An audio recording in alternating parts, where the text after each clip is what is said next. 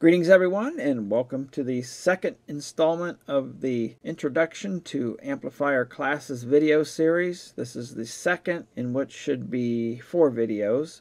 In the previous video I talked about Class A type amplifiers. Today I'm going to talk about Class B and Class AB amplifiers. And like I say, this is kind of an introduction. One reason for doing this is because of some lack of standards, or perceived lack of standards, or at least it seems to me. There is some confusion, and we will see some of that today. So I want to keep these videos fairly short, so let's get right into it here. So a Class B amplifier. What is Class B? Well, if you recall from the Class A amplifier, the device is turned on for the full cycle of the waveform. But Class B, it's a little bit different. It's only on for 50% of the cycle. And you can probably already see a problem with that. If you try to put a music signal through such an amplifier, it's going to sound pretty terrible.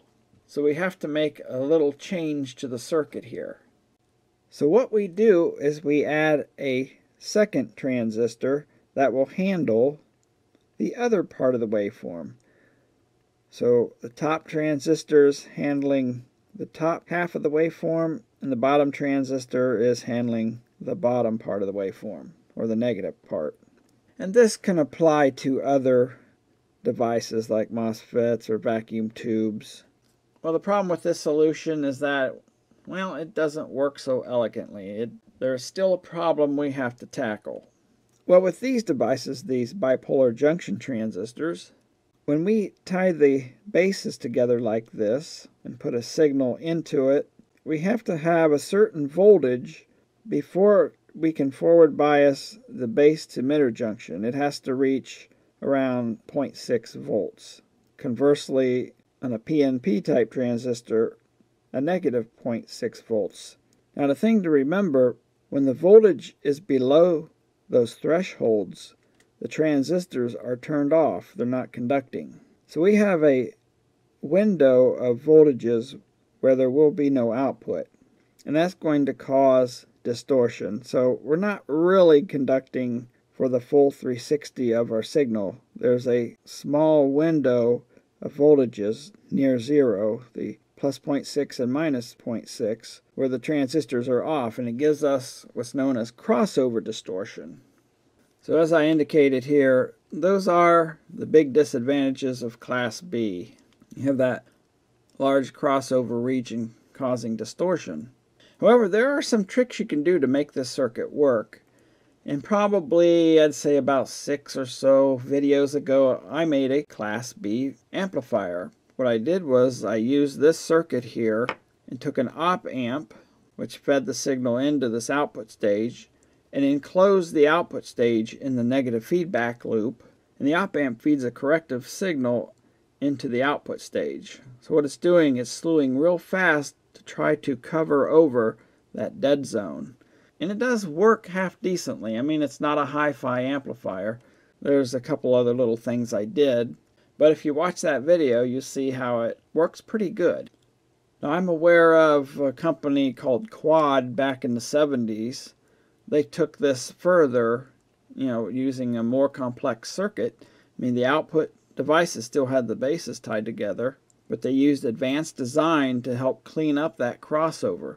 Because in my circuit with the op amp, there's still a tiny little notch, and if I listen very carefully, I can still hear kind of like a fuzziness to the sound, especially at lower volumes when I put my ear near the tweeter.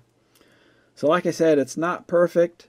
But with the quad amplifier, they used a more advanced design to get rid of that notch.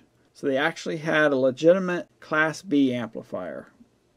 The theoretical efficiency of this design is 78.5%. In the real world, of course, it's going to be less. But the nice thing is, without having bias current flowing, there's no thermal issues you have to worry about with the transistors. So that's what I said here with the advantages. There's no idle bias, and when I'm talking about that, I'm talking about the output stage. In its simplest form, it's a pretty simple design, and like I said, there's no thermal issues with it. But we want to take it a step further and move on to what is called Class AB amplifiers. Enter the Class AB amplifier. So it's quite similar to the Class B amplifier, except we split apart the bases and insert a voltage source there. And what that does is kind of think of it as making up for that dead zone. It keeps these transistors slightly turned on. So if you remember, we had a 0.6 volts on this transistor and a negative 0.6 volts on this one. So we had 1.2 volts. So we add a voltage of around 1.2 volts here, and that's just enough to turn these transistors on. We adjust this so it allows a small bias current or collector current to flow through the amplifier's output stage from the positive supply rail to the negative supply rail or ground, whichever the case may be, keeping those transistors turned on even when the signal is crossing zero. So we still have the upper transistor handling the top part of the signal and the bottom, the lower part of the signal. In fact, with that little bit of bias, they're overlapping ever so slightly here. So that eliminates that big dead zone. So now the transistors are truly conducting the whole signal. The top still handling the top and the bottom, the lower portion, but it's a smooth transition. In fact, with a small signal, which is inside the overlapped portion, the amplifier is actually in Class A. And when it's outside that, it's Class B. So that's where it gets its name. Now here's the confusion. Some engineers do not consider Class AB to be a valid name for an amplifier class because to them it's just a Class B stage but with a little bit of bias. And yeah, that makes sense. That's essentially what it is. However, because it's not really a standardized thing, it is confusing. Because you'll go to a data sheet. For example, I often see data sheets for audio power amplifier ICs, and it'll say Class B amplifier. Well, it's not a Class B amplifier. It's actually a Class AB amplifier, as I'm defining it here, because it does have some bias in its output stage. So the advantages are greatly reduced crossover distortion and what I call a happy medium. It's a lot more efficient than Class A. If you recall, Class A can be 25% to 50% in some designs, but usually it's 25%. Those are theoretical numbers. The actual efficiency will be less. The actual efficiency of a Class AB amplifier depends on the bias current chosen, because even at idle, the amplifier is going to be conducting a small amount of current. Whereas a pure Class B, the transistors would be off if there's no signal going in. Usually you see the efficiency around 65–70% or so. And like I said in the Class A video, efficiency is measured at the maximum signal before clipping. In real-world use, an amplifier might be played at a low volume or even sitting idle for a lot of the time, where a Class AB amp is drawing very low current. It's only a few tens of milliamps in the output stage, where a Class A amp could be drawing quite a bit, several amperes of current. So even sitting idle, it's dissipating a lot of power, where a Class AB amp is dissipating very little. So some disadvantages, well, as I say, even sitting idle there's going to be some dissipation, but it's generally pretty small. It's one reason why back in the 50s when transistor radios started coming out, they moved to Class AB because they needed a circuit that wasn't going to use a lot of power. You didn't want to run your batteries down too quickly. Another disadvantage is it needs some sort of thermal compensation.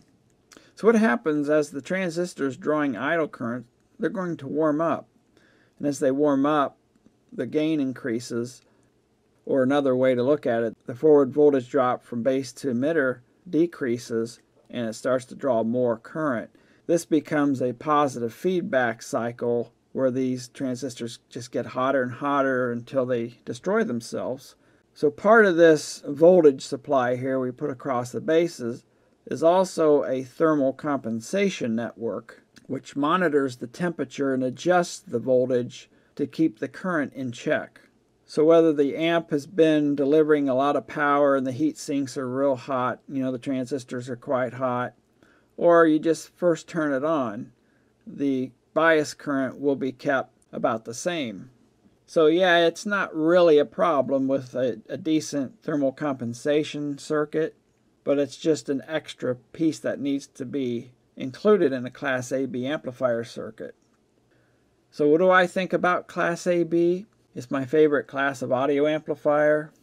A lot of amplifier designs have been made using Class AB, including some extremely low distortion amplifiers. It's not that difficult to make a pretty good Class AB amplifier that delivers very low distortion. It doesn't have to be overcomplicated.